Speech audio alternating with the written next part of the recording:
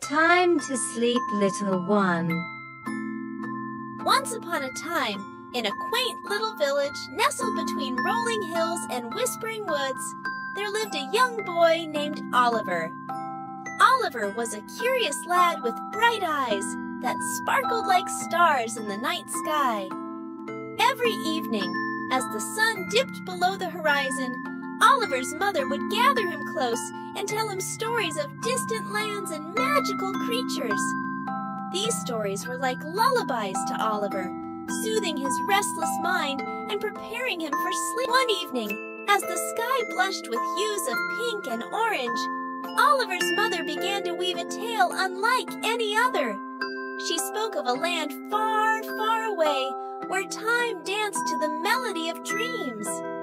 In this land, there was a river that flowed with liquid silver, and its gentle murmur could lull even the most troubled soul into a peaceful slumber.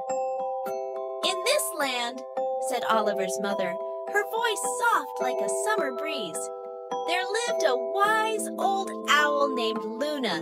Luna was the guardian of dreams, and every night she would fly across the sky, sprinkling stardust upon the sleeping world, ensuring that every dream was filled with wonder and magic." Oliver listened intently, his imagination painting vivid pictures of Luna soaring through the night, her wings brushing against the velvet canvas of the sky. He pictured himself riding on her back, gliding effortlessly through the clouds, and visiting lands beyond his wildest imagination. "And do you know what Luna's most important task was?" asked Oliver's mother, her eyes twinkling with mischief. Oliver shook his head, eager to learn more. "Luna's most important task," she whispered, leaning in close, "was to watch over little ones like you as they drifted off to sleep.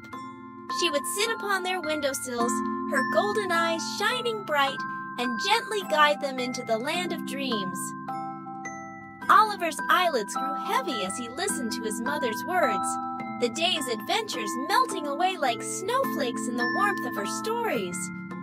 He felt a sense of peace wash over him, like a soft blanket wrapping him in its comforting embrace.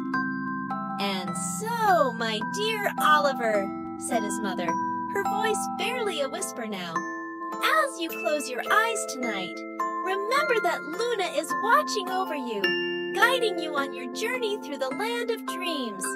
Sleep tight, little one, for tomorrow awaits with new adventures and wonders." With a contented sigh, Oliver nestled into his bed, his mind filled with visions of silver rivers and wise old owls. And as the stars twinkled overhead, Luna spread her wings and set forth into the night, her silent vigil ensuring that all was well in the realm of dreams.